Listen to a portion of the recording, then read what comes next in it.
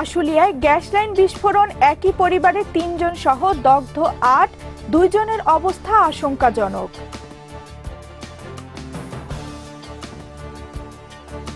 এবং নাটোরে নার্স ধর্ষণের অভিযোগে হাসপাতালের পরিচালক আটক, হালুয়াঘাটে শিক্ষার্থীকে মারধরের অভিযোগ।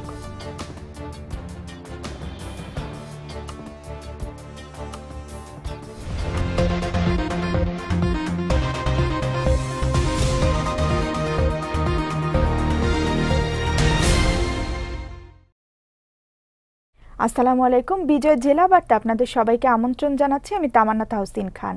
এতক্ষণ শুনছিলেন শিরোনাম, এবারে বিস্তারিত। সাভারের আশুলিয়ায় একটি বাড়িতে গ্যাস লাইন বিস্ফোরণে স্বামী স্ত্রী ও তাদের সন্তান সহ ৮ জন দগ্ধ হয়েছেন। এদের মধ্যে ২ জনের অবস্থা আশঙ্কাজনক।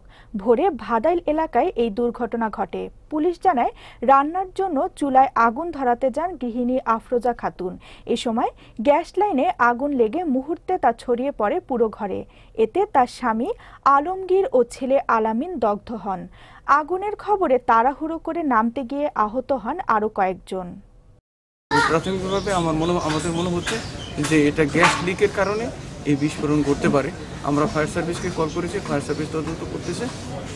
যদি আমরা এই মুহূর্তে আশঙ্কা করতেছি না যে এর অন্য কোনো কিছু আছে। বিস্ফোরণ বা কত ফায়ার এটা বলা যায় না, এটা তদন্ত শেষ বলা যাবে।